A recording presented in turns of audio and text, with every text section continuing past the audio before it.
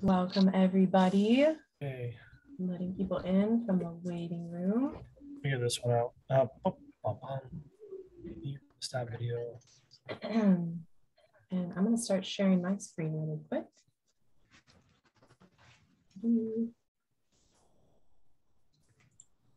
Welcome. Oops. Good to see everyone. Yeah. Okay.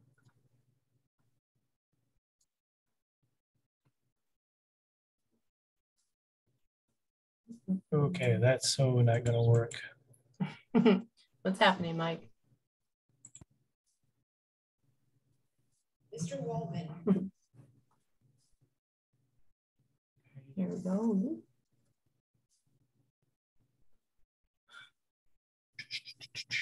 Perfect. That.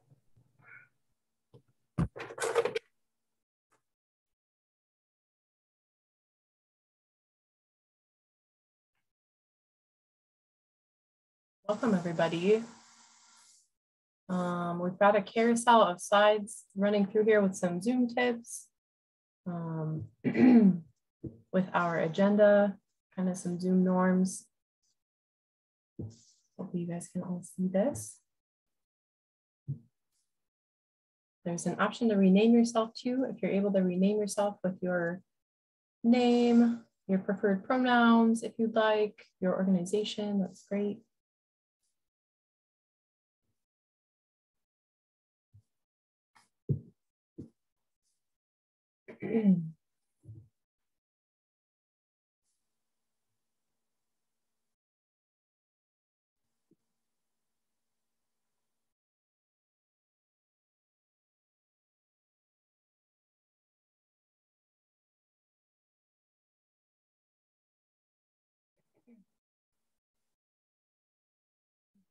The waiting room music.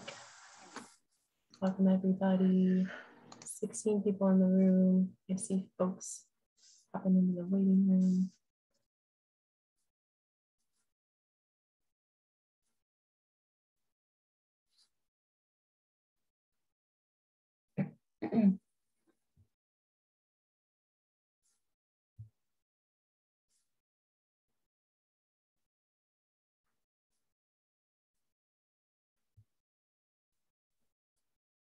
Yay, lots of familiar faces, some new faces, some folks that are really committed and joining us from their car, it looks like, just awesome. We want to learn about StoryMaps, and I'm going to do it from anywhere. That's awesome. I got one better. I'm on a ferry on a car. Oh, wow. Oh, you win at some sort of prize. That's amazing. That does make me feel a little better. I have had people join workshops while driving, and it's very, very disconcerting. No, we're on a ferry. We're still at the dock.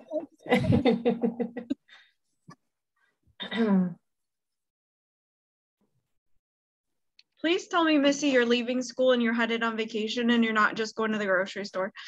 Nope, on my way home from the grocery store.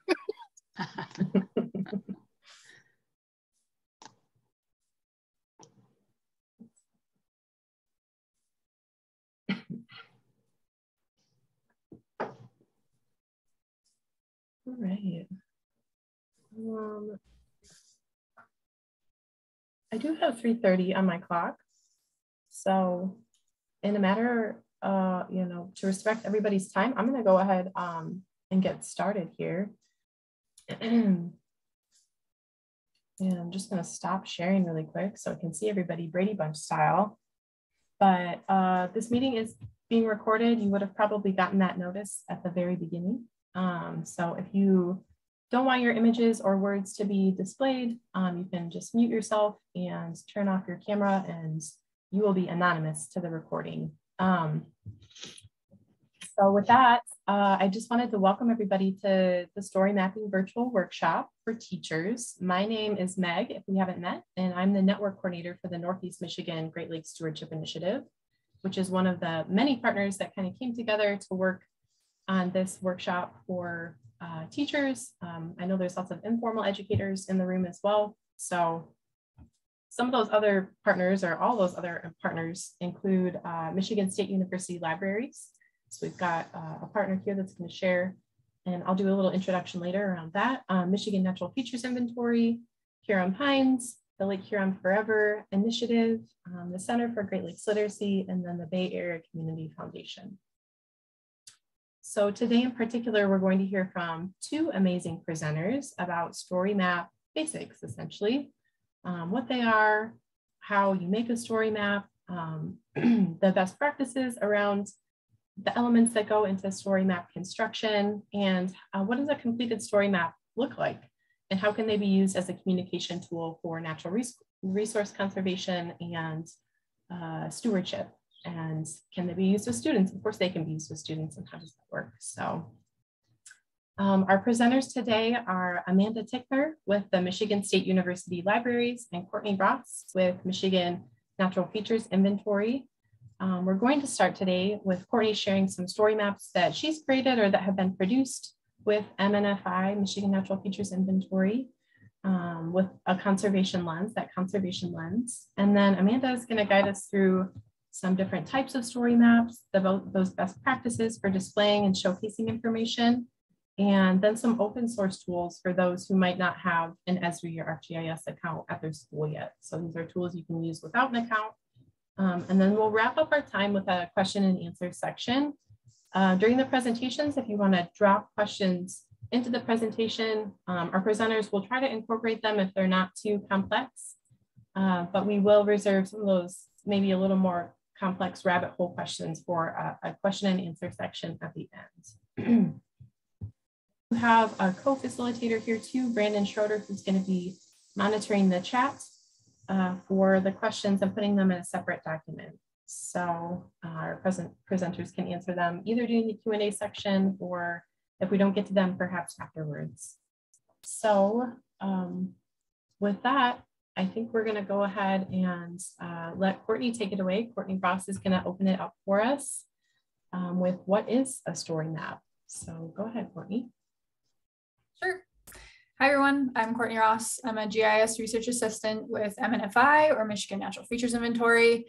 In my position, I help foster and manage Michigan's natural heritage database. I also help manage our ArcGIS Online organization and do a lot of development with Esri tools, StoryMaps being one of them. So that's why I'm here with you today. So just diving in, I'll share my screen quick. See if I can get this pulled up.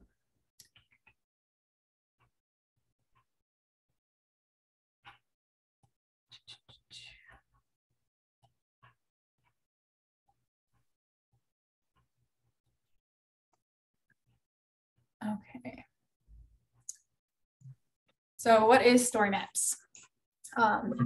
In short, StoryMaps is a storytelling application that allows you to combine different multimedia content into an interactive digital display to tell a story. So a little background, this tool was developed by Esri, an international geographic information system, or GIS software, and web GIS application developer. There's two different versions of StoryMaps currently. One is for professional use, and it's connected to their ArcGIS Online platform, which allows users to kind of pull in a variety of their different tools into their StoryMaps. And then they just launched another version. It's kind of a standalone for personal use. It includes free storage up to about 10 stories and basic functionality and mapping. You can also subscribe to this to kind of get the full suite of tools. A bit of history, the application first launched in 2012. It's since exploded across the web, really picking up momentum in 2020. And we can all kind of guess why that happened. We had to switch to a virtual world.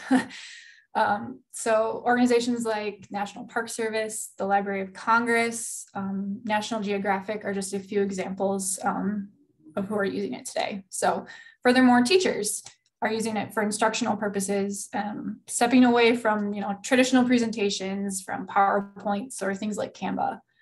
I saw a statistic that about 30% of all users of StoryMaps are actually educators. So I think it's really an excellent method for teaching and learning about a variety of subjects, not just, you know, about geography and the environment, but yeah, a bunch of different subjects. So what kind of makes StoryMaps a great tool? And this is gonna kind of look like a pitch, but the website is great for sharing this. So we'll walk through it. StoryMaps allows you to add a variety of different multimedia content with ease. So you can pull in high quality images, videos from YouTube or other platforms, audio clips, and also embed web pages. One of my favorite features is the ability to create custom maps or add ready to use maps to kind of complement your story. You can bring in your own data or use data from ArcGIS Atlas, Living Atlas of the World, which is a huge digital public library managed by Esri as well. Includes like census data, different imagery, and environmental layers as well. Amanda will also talk about some other examples of where you can get data. You can create your own express maps, where you can quickly just highlight areas of interest, create pop-ups, add different elements to a simple map, and then add that to your story. There's also a few different formats that you can select from depending upon what you want to focus on. So whether that be your text, photos, or maps, you can pull it all together with a theme as well. So this is how you can customize the color, the text, and other components like buttons or quotes to kind of set the tone of your story. Lastly, StoryMaps is really adaptable and can be shared and viewed on a variety of different devices without having to reformat anything. So whether it's like desktop, tablet, or your mobile device, it will still look slick and function properly. It also has some accessibility features such as keyboard navigation. You can have preset colors and fonts like for colorblind, and then alt text and captions options for all visuals as well. So Amanda's going to go into more detail about the different features and how to pull them into StoryMaps in a bit. But before we dive into that, if you haven't really seen a story map before, I want to walk through some examples. So within my job, I've mainly been using StoryMaps as a means of outreach for MNFI to engage with the public and our partners and promote the work that we do here. So first example, let's start from the beginning. So this one is called Fen Resilience in Southern Michigan. This story is all about the endangered Mitchell-Sater butterfly and how we've partnered with SwimLick or Southwest Michigan Land Conservancy to better protect and manage their habitat on their preserve that they own. So we walk through the importance of the fen habitat as well as the history of the site in regards to management and survey efforts of the butterfly. So here's just a little intro about the project. We dive into information about the fen, why it's important, using a sidecar, which you'll hear about later. You can just see you can pull in really great images to tell your story. Talk about the butterfly here. Coming down, adding another great image of a fen. You can pull in charts and graphs. And then here's where I kind of talk about the history of the site. And I use a sidecar to showcase a timeline. So as I scroll through, you see the map on the left and it changes with different data points as I get to different periods of time. You can see where burns have been done. Just kind of how I told the story and the history of management at the site. And you can pull in images and different text features within sidecars as well. All right.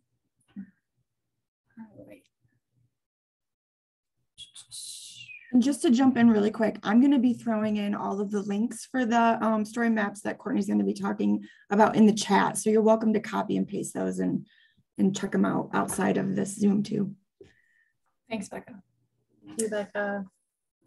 All right. So another example, this is a public outreach piece that I created in 2020 to kind of introduce everyone to MNFI, our mission, and also how they can help contribute to the statewide natural heritage database, So we created a public forum that you can use through an app or PDF, whichever way.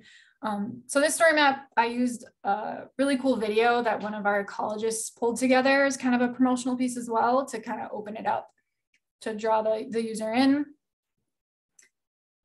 There's a feature where you can have a menu at the top of a story map to kind of shift through the different sections of your story map and break it down a little bit easier. So I have the MNFI overview, pull in a quote feature. You can embed links. So here I have a link to the form right here, which if I were to click on it, would pull up the actual form where they can submit data. I walk through some examples of collecting data. And here's an example of an express map. So just a quick pinpoint on a map, you can add a photo to it.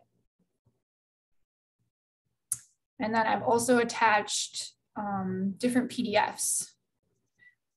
Sorry, I didn't realize that I wasn't going to be able to click on my links at the top with the panel up here.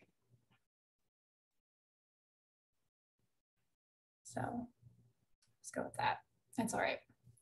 Yeah, if you want to stop sharing and then reshare, if you want to navigate, that might work. I'm not sure. That's all right. There isn't too much more on this one, but all right. So, oh, yep. I need to stop share and reshare actually.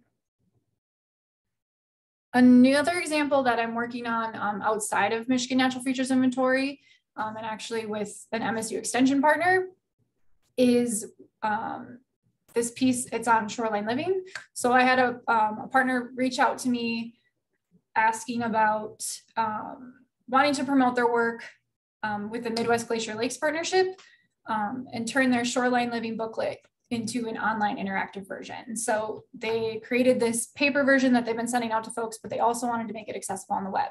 So I've helped them start to turn this into a story map. So this is kind of what the article looks like. And then doing that, I've pulled it into a collection of articles or a collection of story maps now. So this is what a collection can look like. If I hit get started, it draws you into just kind of an introduction about the importance of protecting shoreline habitat on inland lakes. And here I've used kind of a cool 3D mapping feature. So if I click on one of the lakes, it'll zoom in to that area. Then I can also click here, which will take me to the article, which I haven't started yet, but this is kind of the framework of what I'm working on. All right.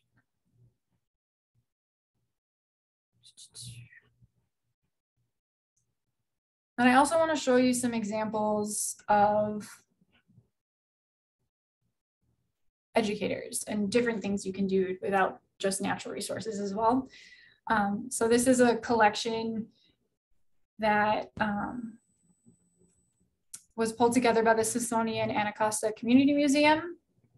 It basically it created a digital field trip of one of their exhibits called A Right to the City. So it walks the user through, or it kind of tells the story using a few maps and tons of historic images of how Washington has changed and shaped over the years, highlighting stories on injustice and gentrification and a call to action. So there's tons of different ways that you can talk about or just tell stories with story maps. Some of the images, it's just a really cool story map.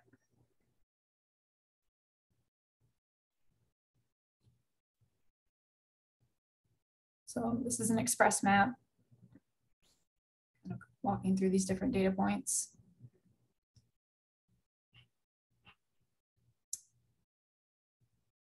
Another really cool one I found is Living in the Age of Humans. So talking about Anthropocene.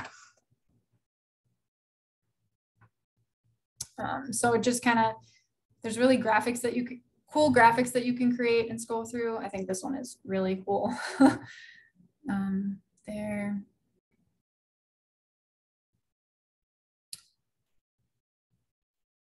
Again, just pulling together different topics together into one big. So this one's talking about globalization.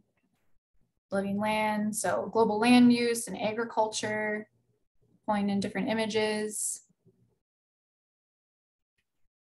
World of forests, so forestry practices, deforestation, those types of things. And then of course, biodiversity.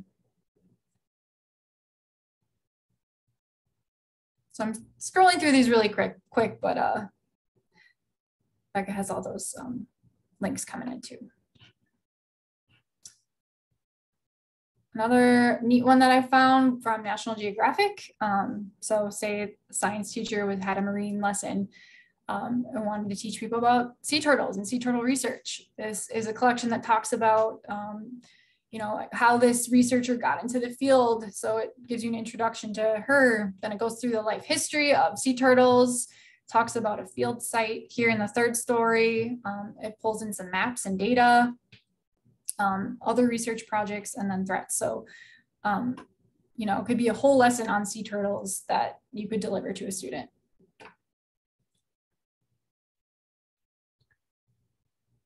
And lastly, this one kind of pulls in a whole bunch of different tools that Esri offers through ArcGIS Online. And it's a really simple idea. So it's just mapping your favorite color. So the user would, you know, come in, interact, they could pick their favorite color, add it to this map below, and then you can just see all the different data points that have come in. I think they have almost 2,000. So this is a web map that's embedded. Here they've pulled in a dashboard. You can see that blue is the favorite color. Just a way to visualize data. And here's a heat map. So where is all the data coming from? And just different tools that you can pull in with StoryMaps.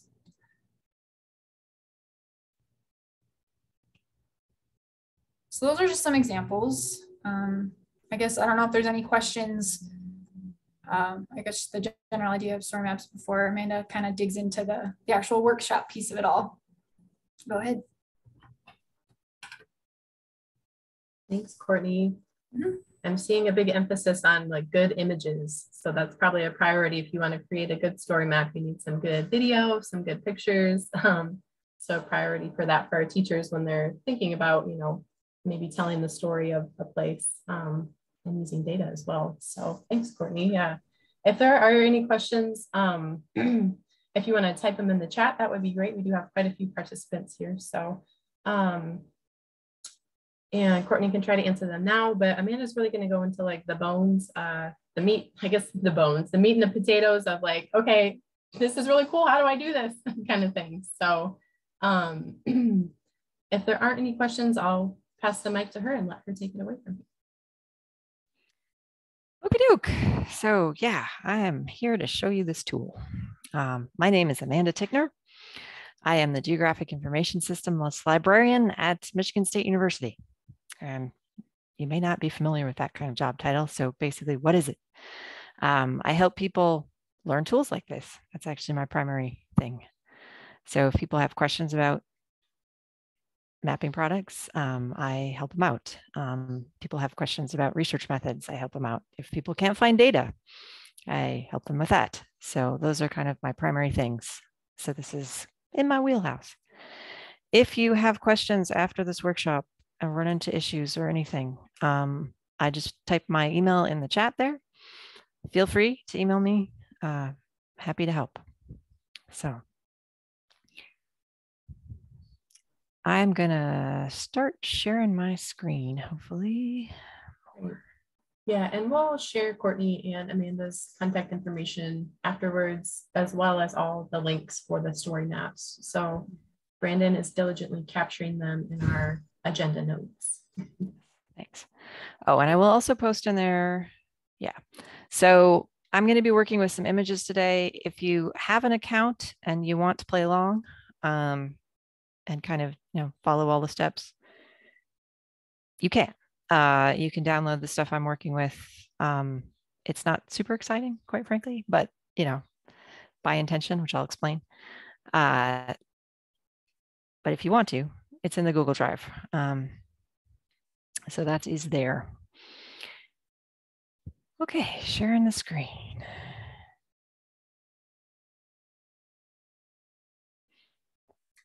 Okay, this is the login page for the story map version that is integrated within the general ARC online environment. As Courtney mentioned last month, they dropped in true Esri fashion. Why they do this, I do not know. The fact that they are sort of splitting story maps up and not giving it a new name. So extra confusion. And they do this with a lot of products.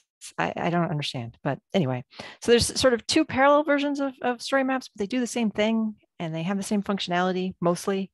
They're just structured within the way that Esri charges people for them slightly differently, essentially. So this version of story maps is integrated within ARC Online organizations. If you don't have one, it's usually pretty easy for educational institutions to get one. You can go and ask Esri, and they're a pretty generous company, and will usually give you licenses. If they don't, there is a public version of ARC Online. And I will, as I go through here, I will try and highlight where there are differences. So if you're a public account, you might have to do things slightly differently than if you have an institutional account. Okay. So this is storymapstart.arcgis.com. I'm assuming it's up there. I love the way Zoom just covers over if you're working on the web. It's so handy. No, it's not. One thing I will say about the story maps, which is an advantage over a lot of other Esri software and software in general, is you don't have to ask people to install anything. It is a web-based software or an app. And that makes it a lot lower bar for classes to use. So you don't have to ask people to install things. So if you're working as an educator and you have a classroom full of people, they just need a login, which is a lot easier than figuring out, will this work on which operating system and all that hullabaloo. So, all right, so I'm going to sign in. If you have an organizational account, usually what you'll do is you'll put it down here. And you'll preface your organization's URL in there and run through those steps. If you want to make a public account, you don't have an account, you play around with this thing, you can just make one there. So pretty straightforward. It also, I think, will connect to your sign-ins for other things. This is kind of new. I don't mess with that. I just log in.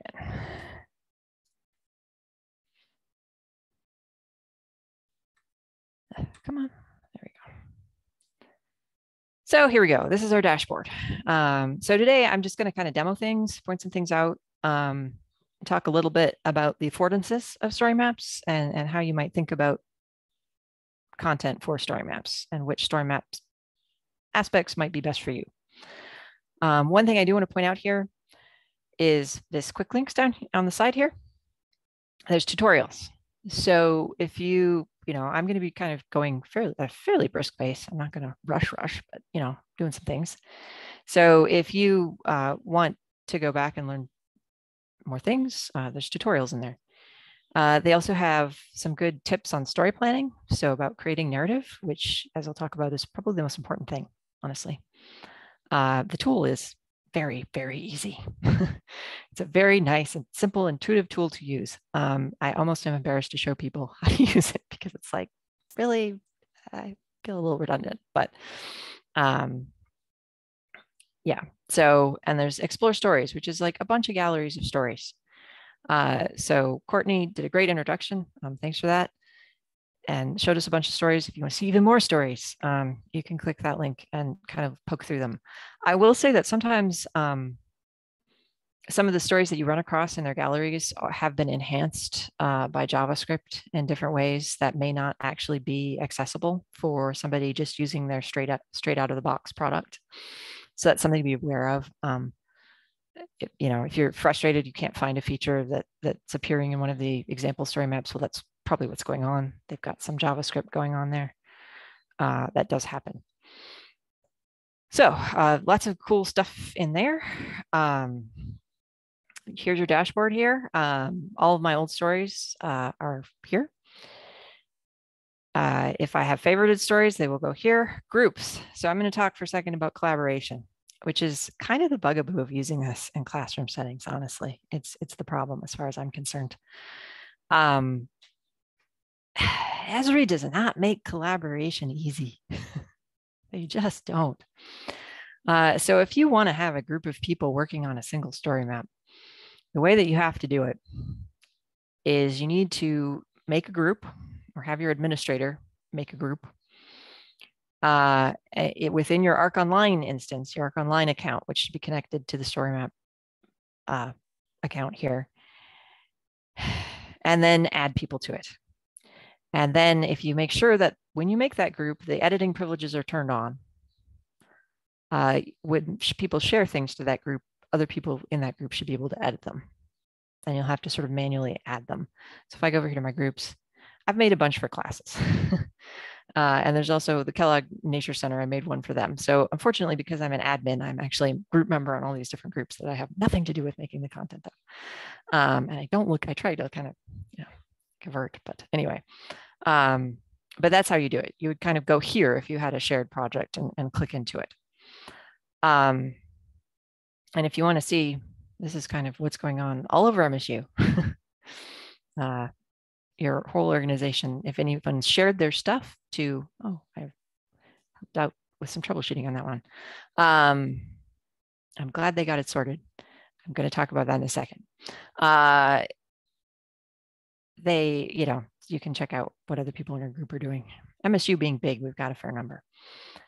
So back to my stories. The cautionary tale, the person, I saw that Byzantine coins and I was like, oh yeah. They managed to really mess up their story map. They were collaborating with some people, some things got deleted. Something crashed, some text got erased. It was bad. So what I always tell people about using StoryMaps is it is a web app and they do a really good job of saving stuff. And it seems very seamless and very nice. Always save your stuff somewhere else. Don't rely on, this is not an archive. Okay. This is not a repository. This is not a Google Drive. Save the text and pictures of your story somewhere else. Because this is not a substitute. Also, if you are doing a big collaborative project, like if you're sharing something to a group, what you can do down here under quick actions is you can duplicate your story. So this is really helpful if you've gotten to a certain point in your story and you're pretty far along, you might want to just duplicate it just to make sure that things don't go awry and you have a backup. As I said, this is a pretty reliable tool, but more backups are better because if something does go wrong, there's really no way to recover it at all. And it does, I'll go into this too, it does autosave. So if you decide you want to revert back to an old version, there isn't one really, unless you do this duplicate. Okay. So I'm gonna now get into the meat of the thing and start a story. So the way that I do this, you can see here, I've got a lot of Little Red Riding Hood stories. That's because I use that as the frame for teaching this thing because I don't want to focus too hard on the content when I'm explaining the tool. And everyone knows the story of Little Red Riding Hood. But that does bring us back before I open up the tool. I'm going to sort of go back to the narrative part of this. It is important to have a narrative, which sounds like a strange thing to say, but I've seen a lot of people make these story maps, well, students especially, unfortunately students in their term paper in my class,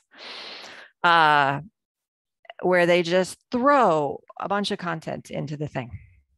And it looks good because it's a slick tool, but it's kind of nonsense because there's no narrative. So you need to have well-organized content, well-curated content, because you don't want to put too much in there. It's very tempting with photos. I just made this trip tour and oh my, did I violate that rule? And think about your story. Think about who your audience is and what it is you're telling them. All the basics of narrative apply here. And thinking that through ahead is super important. It's fine. And I encourage just opening the tool and playing around and seeing, what you can do. But ultimately, if you're trying to make a thing to showcase a thing, having that kind of framework, something as you're going into the tool is really important. Just identifying your audience, identifying your content, identifying kind of what the goal of your narrative is and what components are key to that. Super important. Okay. So I'm now moving the Zoom window. Actually, I'm going to minimize the Zoom window. Go. It's all gone now. Just a little, actually, you know what? I'm not. It's strangely disorienting not to see somebody on the screen. I lied. I'm putting it back up. Okay, here we go. New story. So this is where you can start your story. And there's some different options here. And we've got start from scratch, and we've got sidecar, and we've got guided map tour, we've got explorer map tour. I'm going to show you these quick start ones. All of these types can be incorporated in the start from scratch. I strongly suggest starting out with the quick start stuff before maybe going to the start from scratch. Or the start from scratch is really if you have a vision. Like if you really know what you want your web presence to look like, then maybe. But I've seen sort of the start from scratch kind of, it goes into a hot mess real quickly if you don't have that. But you can. I mean, basically any of this stuff, like I said, all these quick start things, and a bunch of other stuff can be incorporated into the start from scratch model. You just kind of need to have a bit of a plan. Whereas for class, I really think sidecar, just sidecar is usually adequate. So if I'm encouraging people to use this as a kind of collaborative tool in a class for presenting group work, usually I will send it to sidecar. And that's the one I'm going to kind of go into detail with. But a lot of what I talk about in here is going to apply to content blocks you can put into the start from scratch. Okay. So sidecar. Just going to open that. It's going to launch. So I'm going to say Little Red Riding Hood. So we're going to title this thing. Just get some content in there.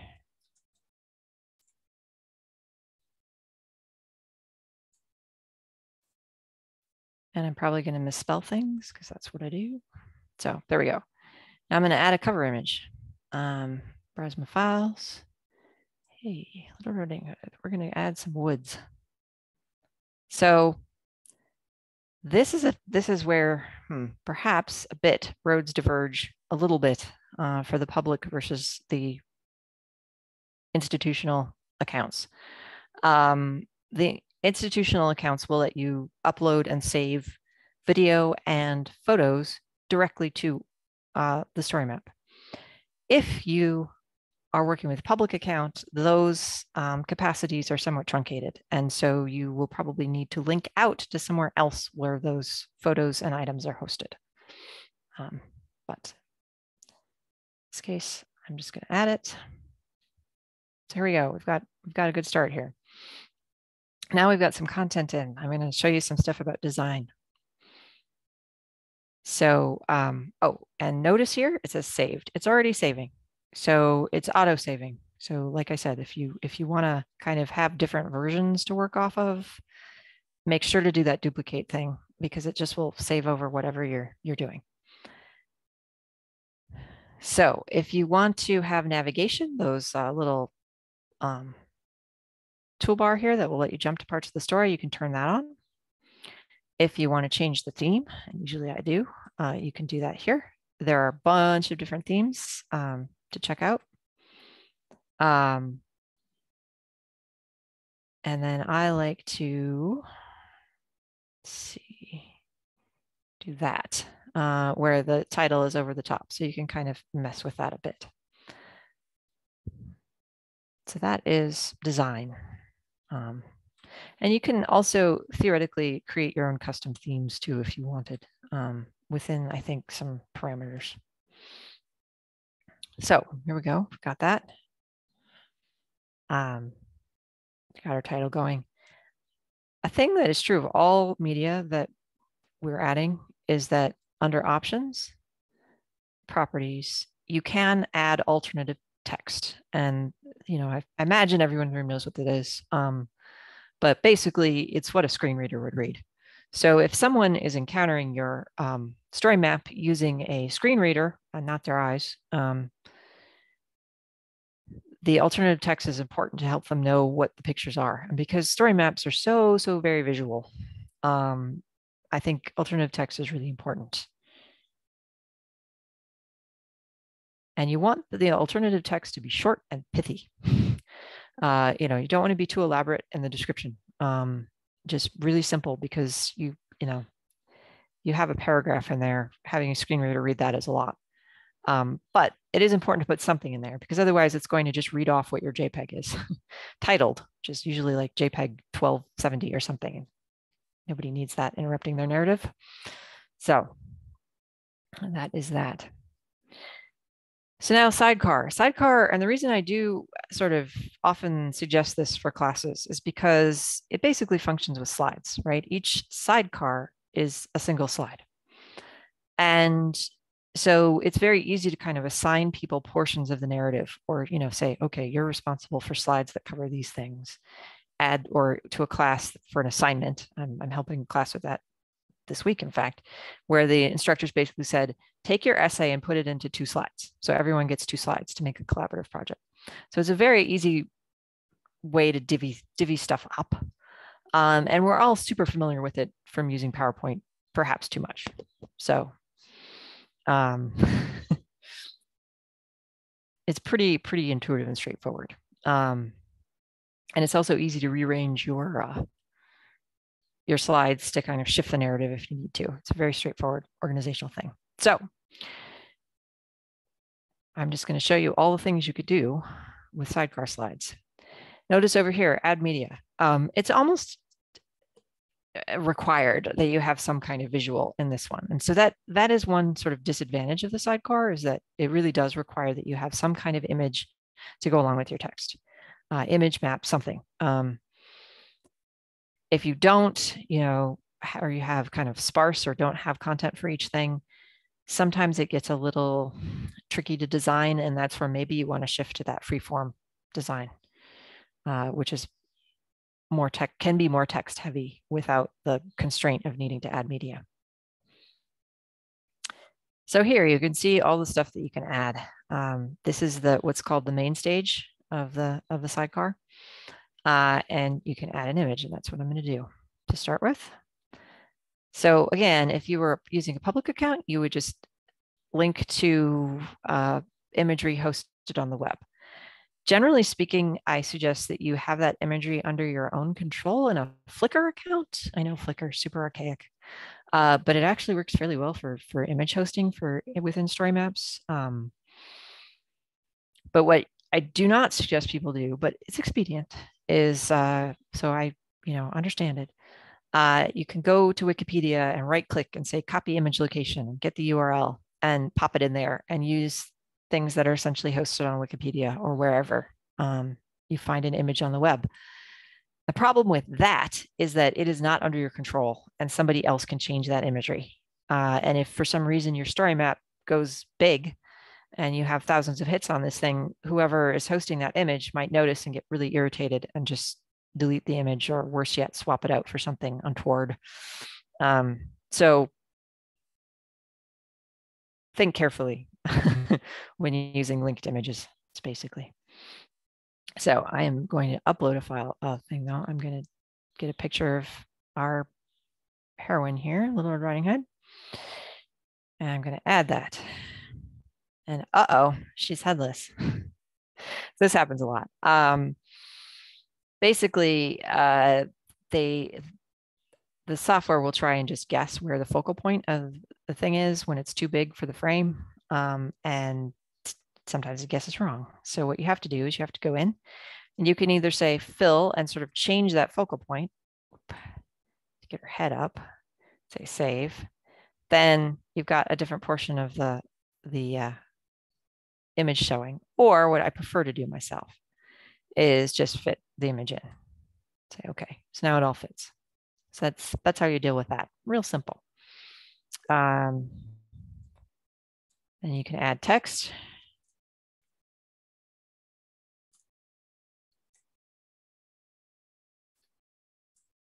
Bam.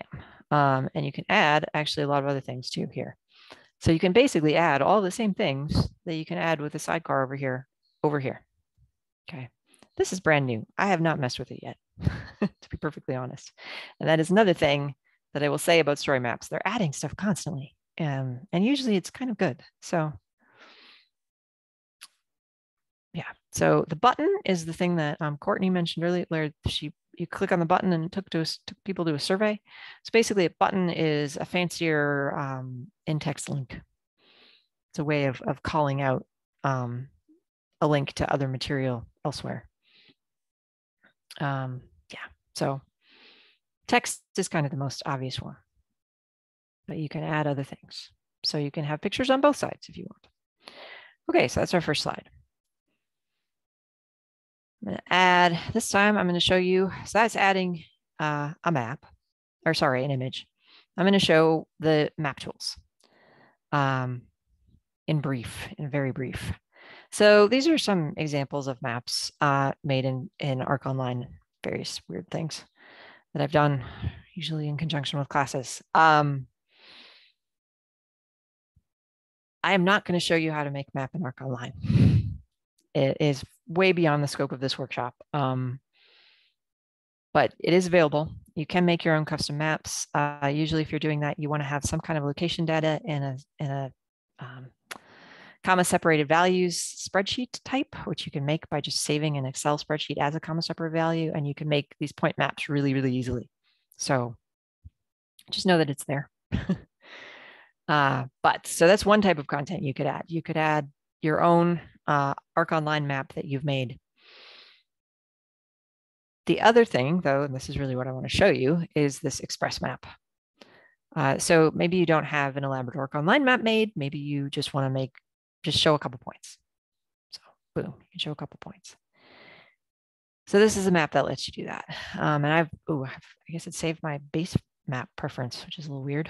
Usually I have to switch to this. You can change your base maps under options to change to a different one. Bunch in here. If you like National Geographic, there is a Nat Geo one. Anyway, I gotta find my antique one again. There we go. So you can do that. You can add sort of features to your express map, like search if you want people to be able to search for a specific place and sort of navigate to that. Oftentimes that's kind of good for accessibility. If people can't use a mouse, it's nice to have a search tool that they can tab into. But what I really, the action happens here is where you can draw the features. And so I'm gonna zoom to a spot that I want to highlight. And we're gonna pretend, I usually think of Little Red Riding Hood as happening in Germany. So we're gonna go to Germany, find something that looks vaguely foresty, although this base map is not great for forest, but we're just gonna pretend. Add a point and then sort of say what you want about it. House. And you can add an image. You can add a description. You can change the style of the point to be something that you upload, or the default there, and change the color. You can do a lot of customization. But I'm gonna say done. I'm gonna add another point. I'm gonna say grandma's house is far.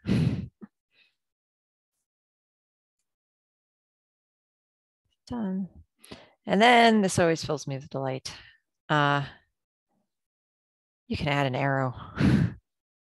And y'all aren't probably GIS professionals, but for whatever reason, it is really hard in GIS software to add arrows, to make arrows at all. It's just super hard. So this is kind of delightful to me. Make an arrow. Yeah, and you can add add annotation. So if you want to call something out, you could conceivably like add an arrow.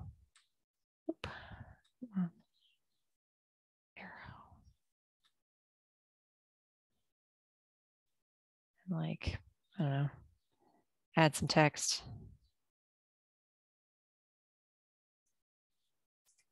Yeah, something like that.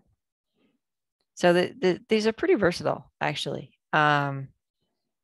So if you know your location, you know, you can search to places, you can add the stuff, and it's all there, and you have a nice little web map. The one thing I will say about these express maps, though, that is kind of a bummer, is that you can't share them between Esri softwares.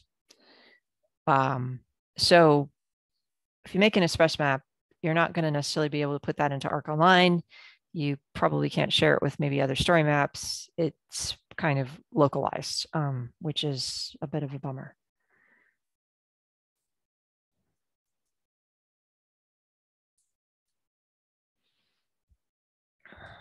So that's another slide. So the other thing, and Courtney talked about this in terms of adding maps. So we've got Arc Online content, we've got Express Map content, and we have Living Atlas content. And Living Atlas is kind of fabulous. As Courtney mentioned, there's just a ton of stuff in here, lots and lots of stuff. All kinds of topics and different areas. And they have sort of categories that you can kind of browse through. So environment is one of them. Lots and lots and lots of stuff.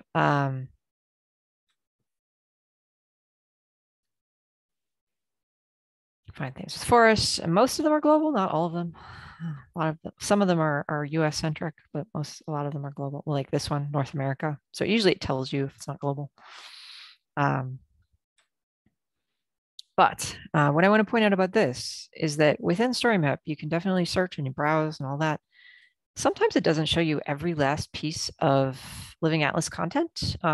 It's kind of got a curated set for story maps. If you want to browse the whole thing, you can go here. Okay. And browse the whole thing. I'm not going to jump out to that because it doesn't like the back button super well. And I would have to kind of start over. But once you do that, if you find one you like, you can hit this, add to favorites. And when you do that, it will appear here. So you can kind of create curated sets of data that you found in Living Atlas that might be useful. So I'm just going to pop that in there. Well, forests.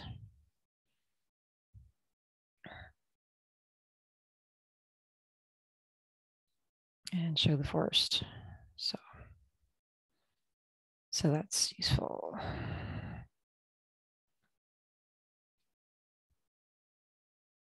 You know, talk about it somehow.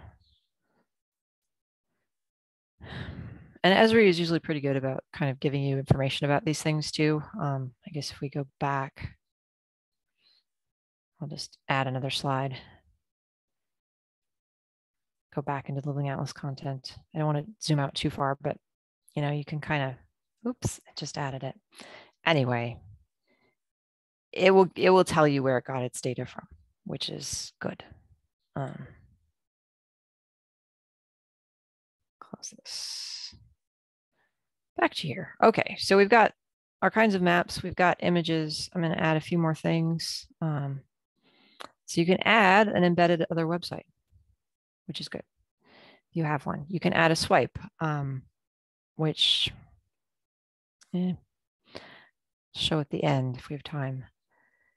The other type of thing that you can add, oops. Actually, let me very quickly get out here, get my link. YouTube link. There. Back over here.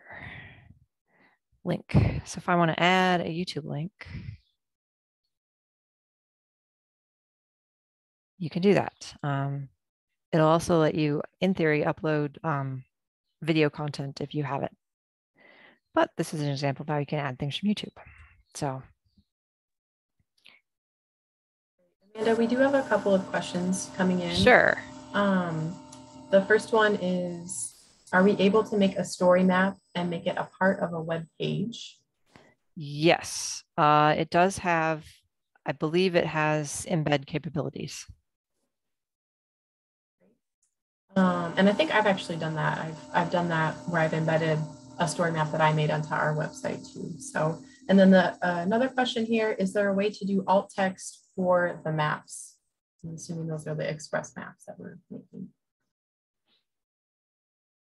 Let's go back. So if we do edit settings here, options, there it shows up. So yes. So basically all this, Esri's done a pretty good job of making things accessible. And so they do pretty much everything you can add, I believe, alt text to. So yeah. Any other questions? You good? Okay. No. All right. So that's all that. Add a couple more and then show you some very fast stuff about, I'm going to go quick here. Just add a little more content. Let's see, tea with grandma. Some stuff just to show you some things. Just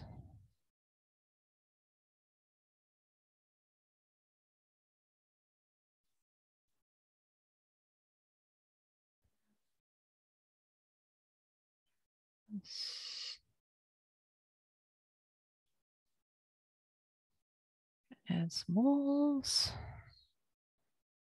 And then I'm going to add, oops, the last image.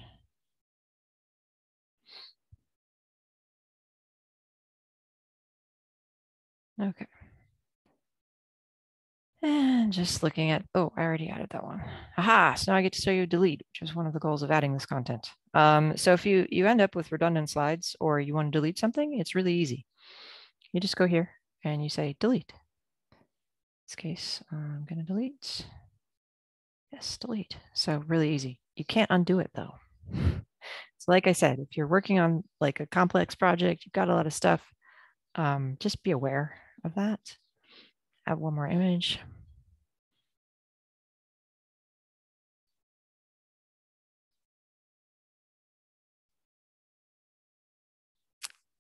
So there we've got the huntsman. These, this isn't super important. Okay.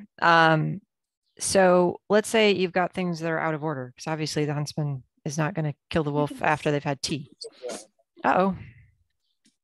Is there a question?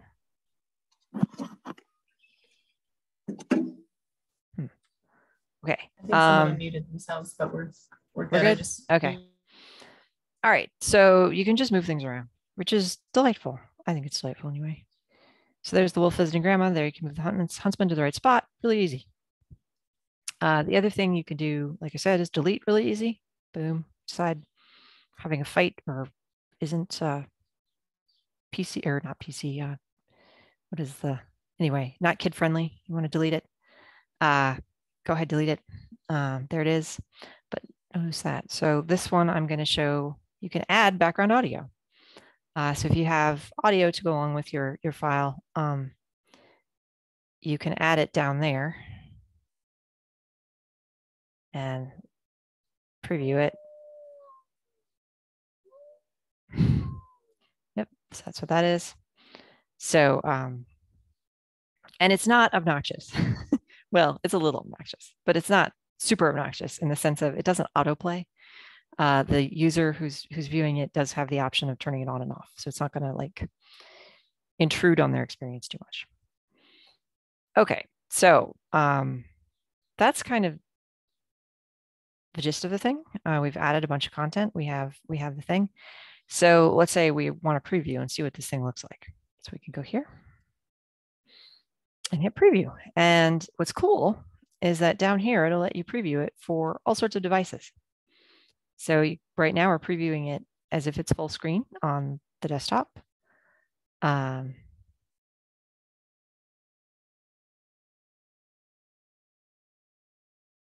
you can see what that looks like. If you want to see what it looks like on a phone, you can do that. Drag that. I am really surprised at how well it works on phones, actually. It works very well on phones. Really surprised how well they did that. So that is how you preview things. You close the preview when you're done. If you decide you're finished, you publish it. So publishing it here, you have sharing levels. You can just publish it to yourself, so only you can see it. You can publish it to your organization. You can publish it to the public. You can share it to your group when you publish it. It just depends on what you want to do. When you share it to everyone public, you can then share the URL out, embed the URL, and so forth. And that's kind of how sharing works. So hypothetically, after you publish it, and notice again, auto-saving, everything auto-save. So once you publish it, it's going to check for, okay. So it warns you. I didn't realize they'd done this. This is annoying. This is kind of new. So because you're using Living Atlas content, sometimes that is kind of obnoxious for people that aren't in your organization to see, which is one of the downsides, because it may require logins. It's worth checking to make sure that if you're using Esri content, that all of it can be accessed by everyone if you want the story to be public. So now, our editing tools are kind of gone after I publish. And if you want to start editing again, if you open this thing up and you want to start editing again, you just go back here and you can edit it. Okay. Amanda, we do have a couple more questions coming in. All right. The first one is, where is the duplicate option again? And I wasn't sure if that was for the duplicating the whole story map or for individual slides. It is for the whole story map. Okay. And it is in your content. Now I will go back there in a second and show you.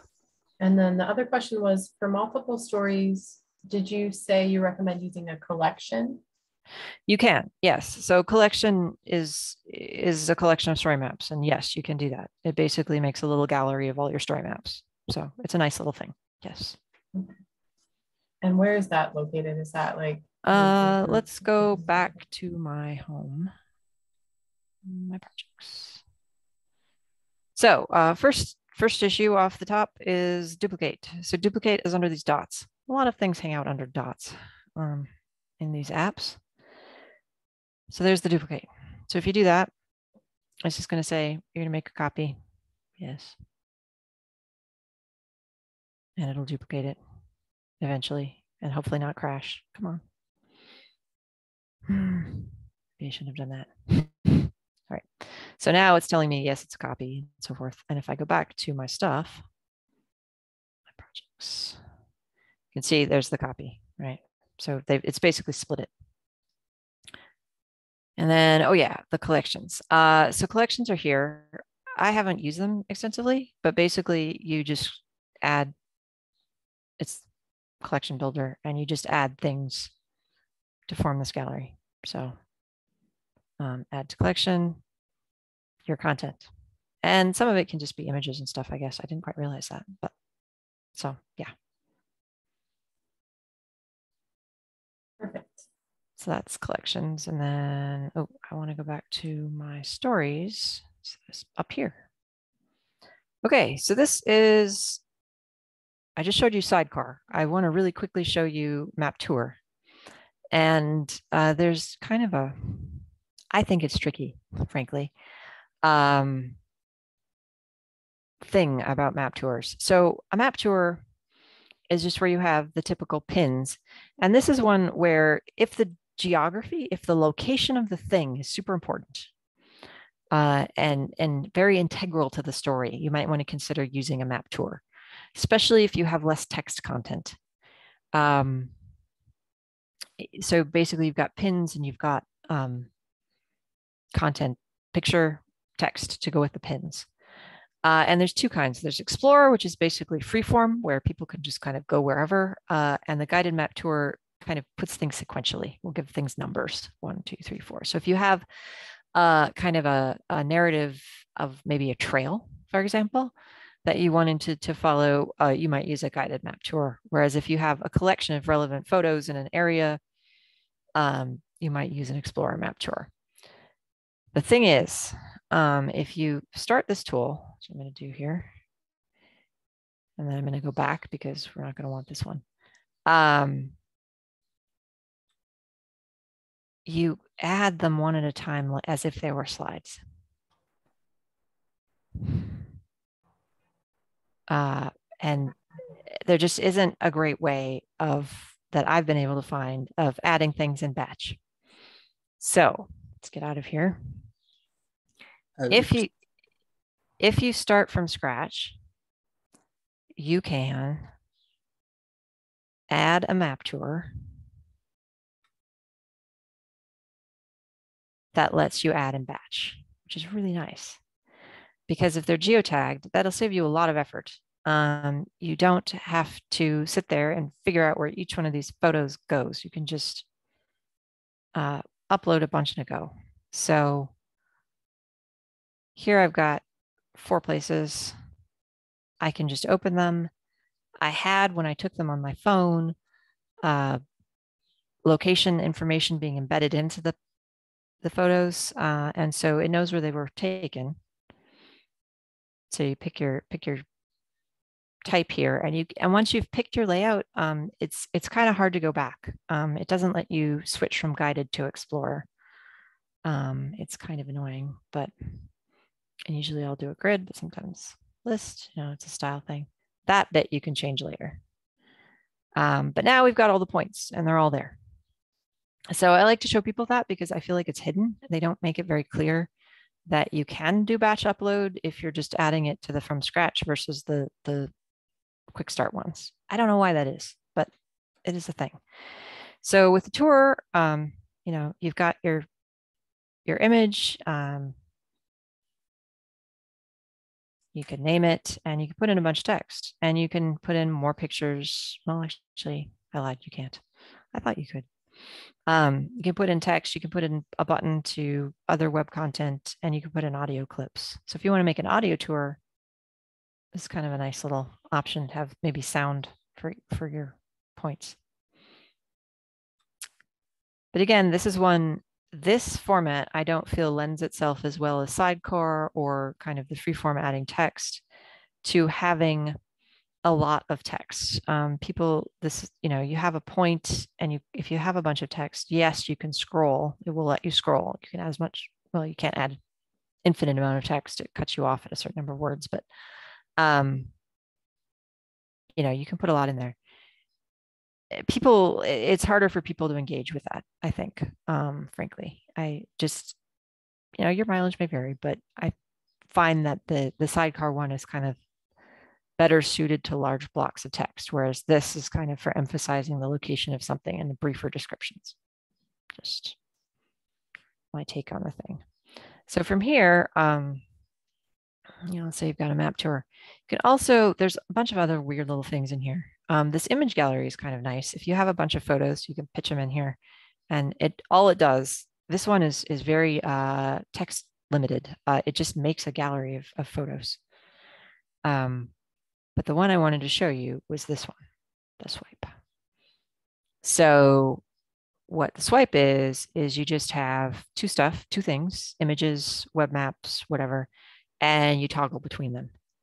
So I'm going to add, hopefully I can find this because it's been a minute. Turkey. This was a historic map from the 1700s that was published in Gentleman's Magazine that some students of mine georeferenced. So you pop that in there, and then you can add a web map. Let's ditch that. Maybe just a very basic base map. Kind of zoom that to Turkey.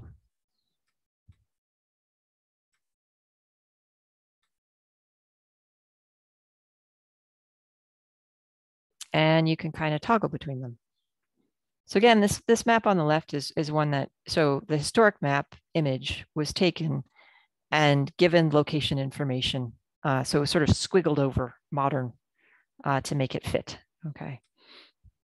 And I'm probably gonna do a workshop on that in fall in the library. So if you're interested in georeferencing, stay tuned. But you can see how the swipe tool works here.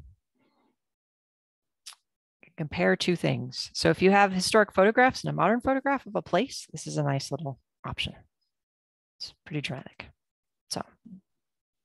Yeah, I love that. There was a comment, the swipe is so cool, a student favorite. And then we did have another question just about kind of some tech on the back end from a teacher. So she has, the question says, how can you log in elementary students that don't have emails? Students are currently working under her login as our GIS mentor and tech staff can't figure out the logins. So I don't know if you can provide any insight there.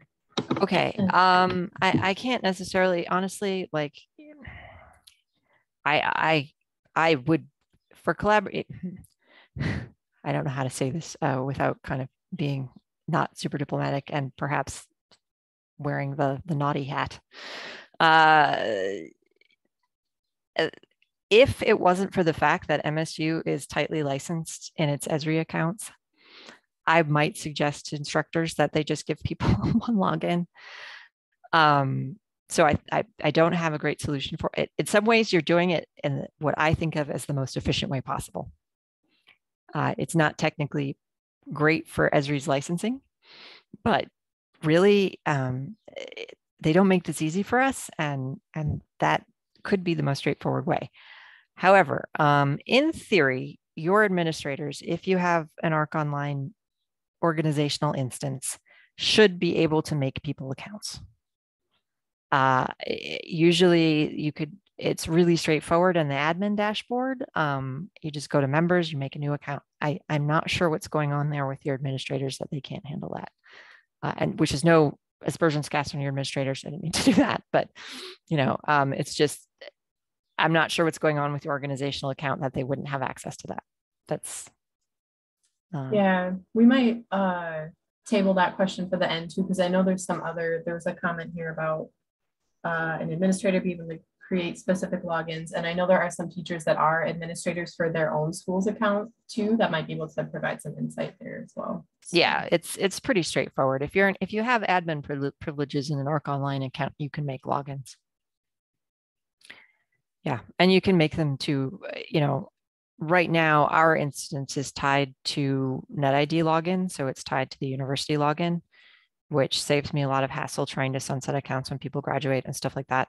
I have a lot of concerns that an elementary administrator would not have. So for that, like I could imagine even just making like a couple login, like a login for a class project, you know, that kind of thing. And not necessarily making them for each individual student. I think you have a little more flexibility in that environment. So, all right, so this is StoryMaps. I was going to quickly show you an open source tool in addition to StoryMaps. So does anyone have any questions about StoryMaps before we turn to this other StoryMap tool? Yes, there are a lot of things out there called StoryMaps.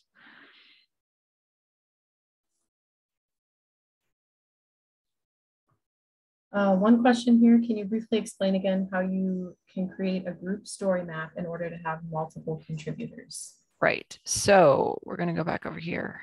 So basically this is another admin thing, honestly. Unless you're, whoa. Okay, this did not take me where I thought it was gonna take me, that's fine. Groups. So as an admin here, I can make a group and then I just add people who are within my organization, like this person, to a group. So like this one, I made this for a class. I was the owner. I made sure that it had items shared with the group can be modified by all members of the group, checked. And then I found the class's accounts and added them to it. And then once you do that, if you go to your content, so this is the ARC Online portion of the thing, you can check that and share to a group. You can also, within StoryMap itself, if I can get back there because this silly thing is hiding my, come on browser. All right, this is not great. I really wish, there we go. If you go to StoryMap again,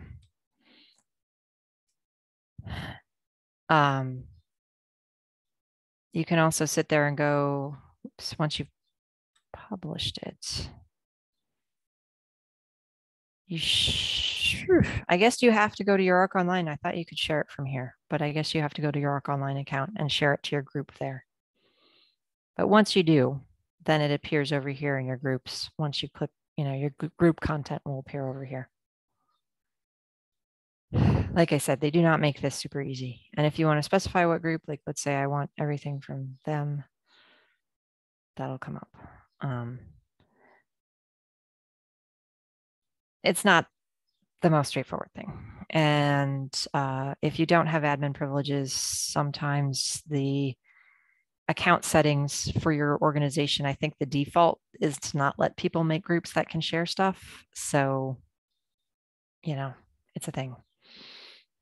You might need admin help for it, but that is how it goes. Okay, hopefully that answers that question, more or less. Okay, now I'm going to try and get to my other tab here. Any other questions? Nope. Nope. Not Okay. right now. Okay. So this is the open source tool I'm going to show you. And so this is a demo of that. It's kind of a little broken. Normally there'd be a base map over here. But it functions like a story map tour. Okay. And what's nice about this one is you can really download the source code and really put it on your own web server if you want pretty easily, because it is open source. So what this is it's looking at stops along the Green Line in Minneapolis after it opened. It's kind of trying to give people a sense of the history of the area and that kind of thing. So open source is like if you don't have an ArcGIS account. Correct. It is free. It is free and available to all. So it works like a tour. You can see pictures. Normally there'd be a base map there, but it's broken. I just like this one because I'm from Minneapolis. So green room. And it's pretty straightforward as far as how the tour works. So it's a kind of a reasonable low bar example. There are some fancier examples on their site that I don't feel are quite as reasonable for various reasons. But that one, this is very, very doable. So the tool is StoryMap.js. Okay. Another story map. So if you search for StoryMap.js, this will come up. If you search for StoryMap Esri, the other tool I've been showing will come up. StoryMap.js uses your Google account, and you can, I think, pretty easily make a Gmail account. So if you wanted to have a collaborative environment here, you would make a Gmail account for your group that was doing the collaboration, and then you could sign in with that. I'll just do this.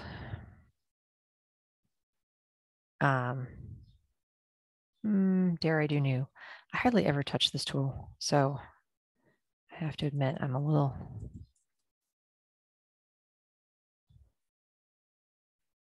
So there's your title. It does have kind of the same base map options and things. Stamen is really cool. I'm going to try and find the watercolor one because it's nice. Stamen, this base map, this is an aside, but it's kind of a cool aside. It's one of the few digital assets that the Smithsonian Museum has purchased. So they purchased this base map style.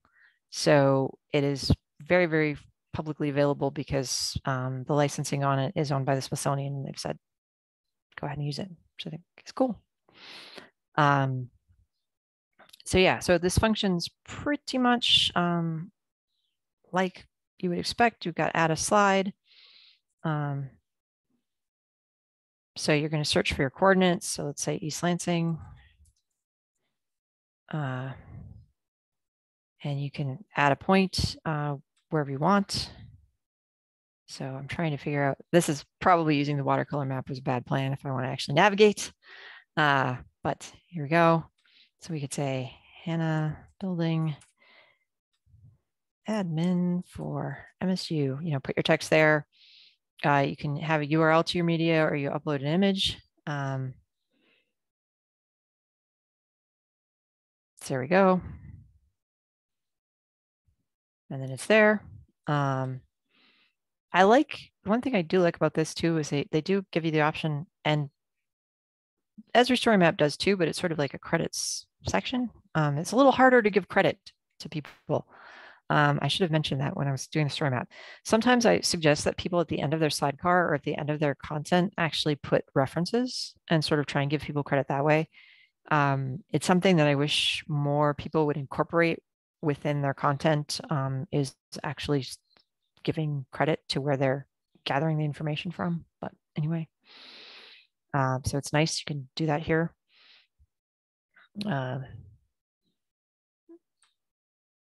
Actually, yeah, so this is actually probably where I want the caption, not over there. It's got marker options, you know, you can pick your own markers, so on and so forth. Add more slide or more things.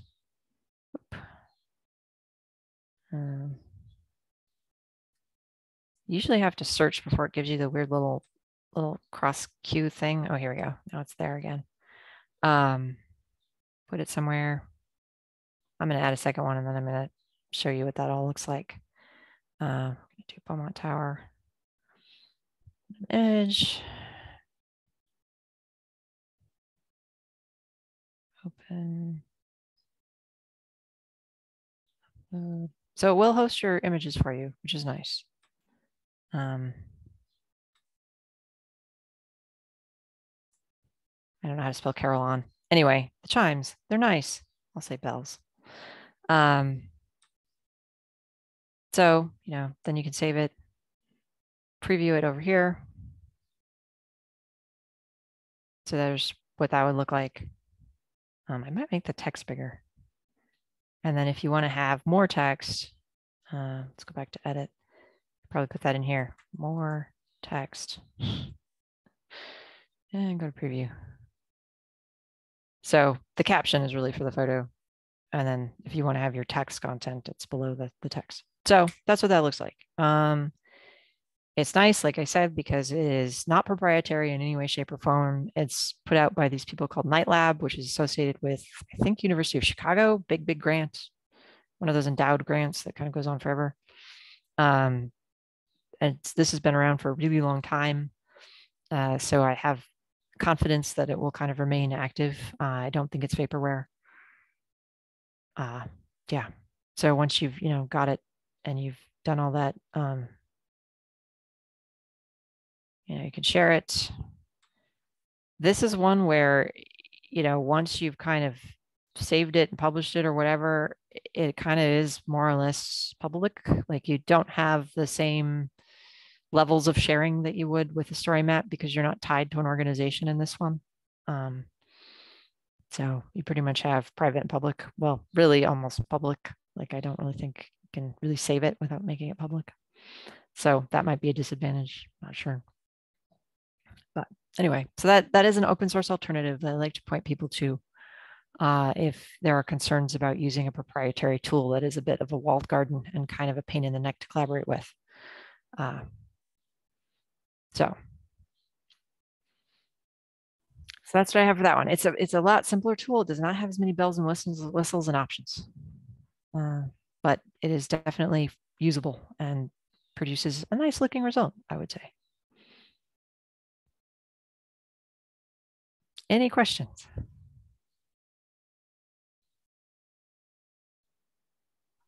No questions in the chat right now. Did you want to open it up to broader Q&A time, or did you have? Yeah, I think that's fine. Okay, that's fine. Let's do that. Great. Yeah, we have 23 participants in the room, so feel free to unmute yourself if you'd like, or drop questions in the chat. Stop sharing. Yeah, back to the Brady Bunch.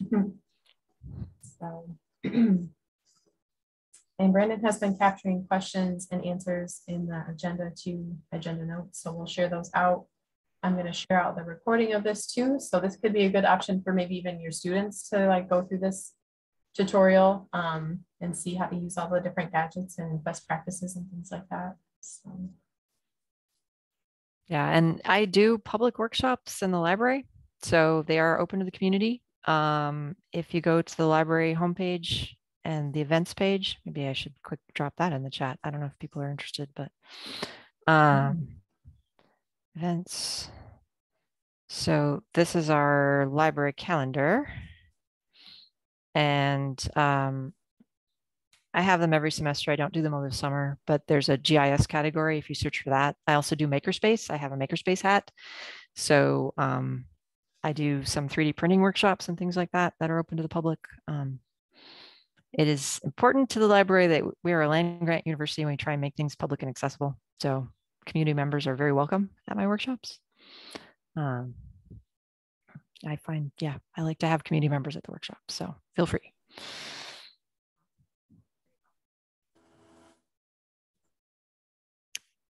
Yep, and like I said too, I'm also happy to answer questions by email. So if things come up, you know, I can do that too. Amazing. Yeah.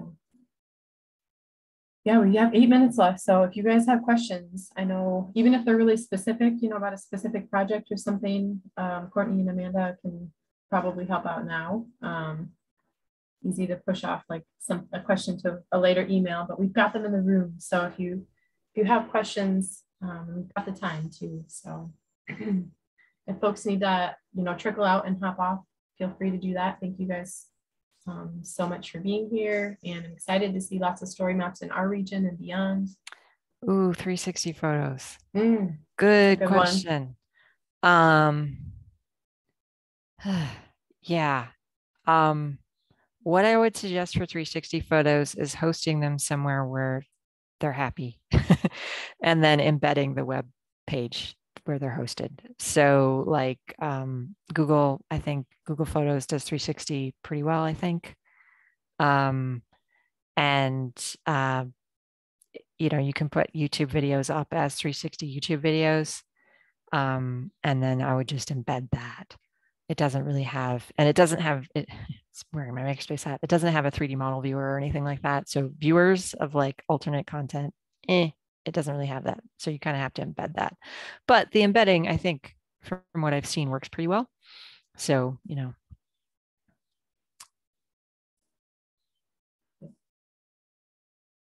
Lots of thank yous coming in the chat.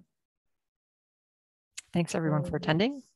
That's actually awesome. Before you guys go, oh, hang on. Don't leave yet. I forgot to share. We have a little exit survey.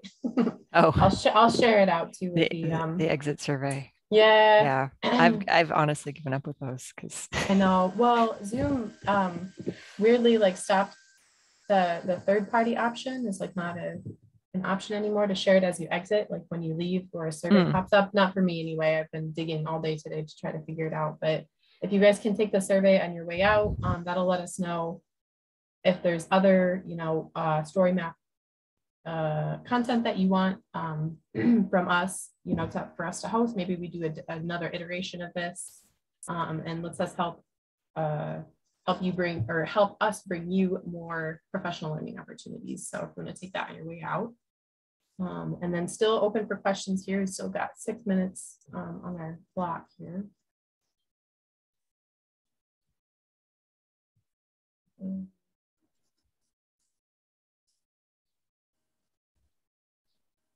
Yeah, feel free to unmute yourself too if you want to have more of a conversation back and forth, perhaps.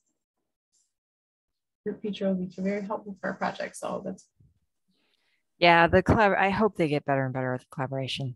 That is probably my biggest source of frustration.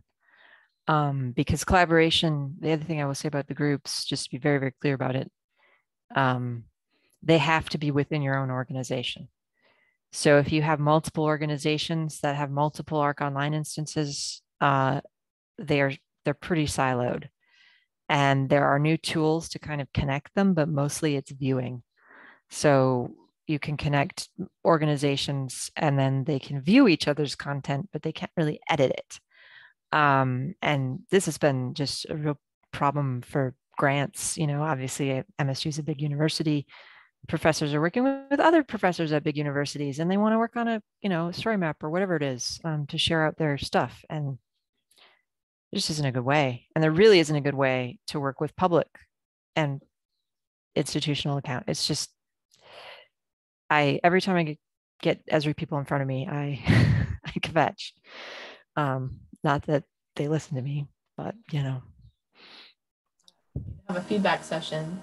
Well, I think most of our teachers are going to be working inside of the organization, but it could be a barrier if they want to work with an outside partner or something, you know, to have that collaborative. But there are, you know, those other options of the night lab, one where they might be able to. And you know, if you play loosey goosey with the admin rules, I am not comfortable doing that at MSU. But you know, you can just give people organizational accounts. To share and sort of legitimately, because you're working on the same project, so you know, partnerships should be easier, but yeah. Okay, great. Well, if there aren't any other questions, we can wrap it up from here. I'm going to stop recording right now.